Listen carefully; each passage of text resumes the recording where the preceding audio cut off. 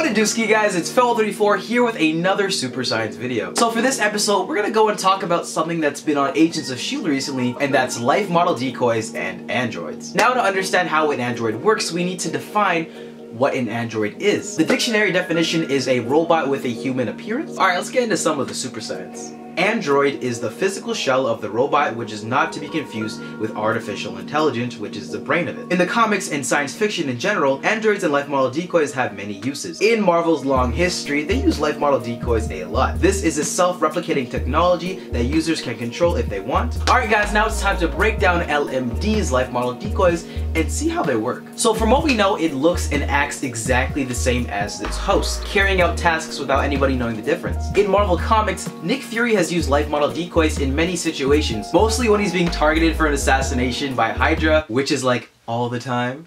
This means the technology would need to download the past memories of the host, almost like a USB stick carrying all the information the person has learned over their life. Now, in real life, currently we are pretty far away from uploading our brains into a computer. However, it is being developed and scientific steps are being taken towards that direction. And the answer to this might actually be in quantum-based storage. Even if we could upload our memories, our brains hold far too much information for a computer to hold. This would hypothetically create an artificial neural network that would react and process information identical to you. Technically, this would make you achieve immortality because this would develop into artificial intelligence later down the line, and it would learn from its past experiences similar in the way that the host would. Now that we have the actual brain of the life model decoy, it's time to talk about how we get the actual appearance of the host. And it's actually easier than you would think. It would simply just be a 3D printer that scans your body. By this point in the future, scanning and printing technologies will be far superior and will hopefully look practically identical. With regards to the internals of the life model decoy, it would have lots of robotic parts similar to human skeletons, but no organs would be required as it is still a machine. Using basic joints for movement, the artificial neural network would be able to learn how to walk, how to talk, and run from previous memories. So with all this in mind, do you think it's possible that we could see life model decoys or androids some point in our lifetime? Do you think it could be like some science fictions where we have androids taking human jobs, and would they be treated as machines or would they have basic human rights? Thank you so much for checking out this video on LMDs and androids. If you guys enjoyed this video, don't forget to leave a like and subscribe to the Hybrid Network if you have not already. Also, if you're interested, feel free to check out my channel in the description down below. Also, what did you think about this episode of Super Science? Are you looking forward to a future full of androids? Maybe, maybe not?